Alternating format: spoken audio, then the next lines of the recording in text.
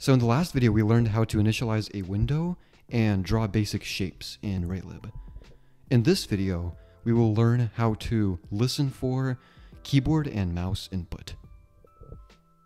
So in Raylib, we can check if the key is currently being pressed down, if it's not being pressed down, if the key was just pressed, which only registers once, and if the key was just released, which also only registers once. In order to check if the key is down, we would have to write if is key down and then the key code.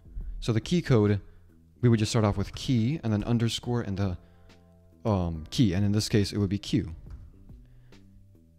And so if Q is down, then we print Q is down. Conversely, if Q is up, we print that Q is up. And let's comment these two out. And if we were to run,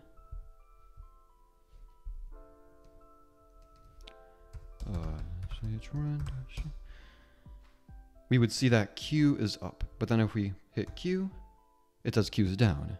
And Q is up, Q is down, just like that. But you can also check if Q was just pressed or the key was just released. And in this case, we would do is key pressed and is key released. And in this case, the key is W. So if we were to run this again, we would see that if we press W, W was pressed, and then once we release it, it prints that W was released. The same principle is applied for checking if the mouse button is down or not.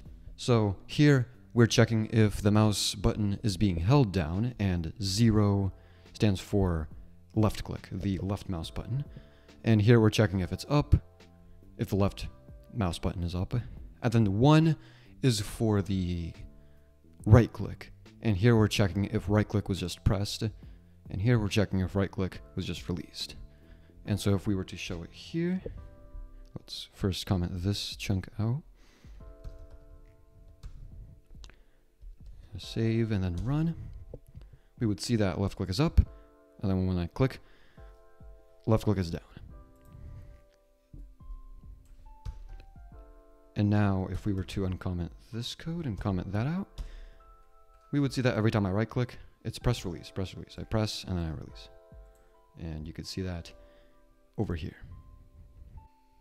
And as always, you can always check the Raylib cheat sheet for all of the functions, and they would be here, the input related functions. There's also functions for the gamepad input, the mouse input. There's a lot more actually. Set mouse position, get mouse position, and for even touch controls, you can get the position of the touch, and that's pretty much it.